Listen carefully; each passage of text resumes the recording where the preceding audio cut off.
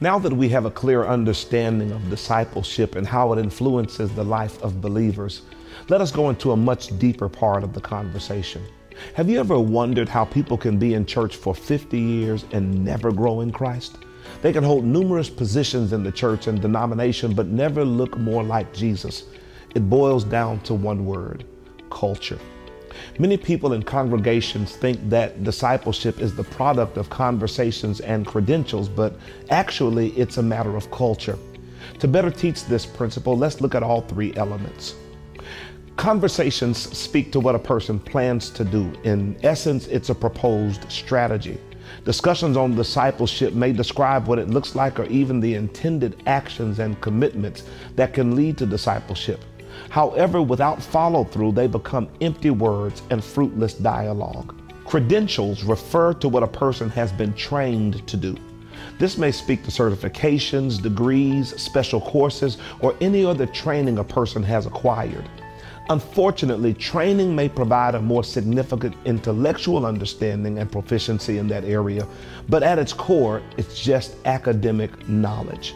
It's only as effective on its own in discipleship as reading a dieting plan is effective in removing pounds.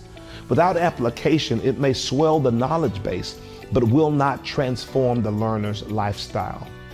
Culture, on the other hand, refers to how a person thinks and acts. It points to who a person is. Your culture creates the foundation that determines which habits, lifestyles, and beliefs are not adopted or are adopted. It is the basis that defines what sticks. Culture influences discipleship so much that Jesus selected his followers based on the culture they presented when he encountered them. Based on culture, Jesus invited a sinful fisherman with the right raw habits and qualities of surrender, and at the same time denied a man who professed his willingness to follow Jesus, but had a hand on the plow and a heart for his past. Jesus knew that discipleship is best adopted when the culture is right, not the conversation or credentials. Many of us need to consider culture as the critical factor in producing a change in our lives. Take a moment and consider your culture. Are you confident or are you timid? Are you a listener or are you always the one who has to lead the conversation? Can you follow the leader or do you always have to be right? Can you work with others or do you have to work alone? Know that your culture will always make your conversation surrender its habits and bend your credentials to its method of operation. Have you ever noticed that your promises and your best plans always get swallowed by your culture?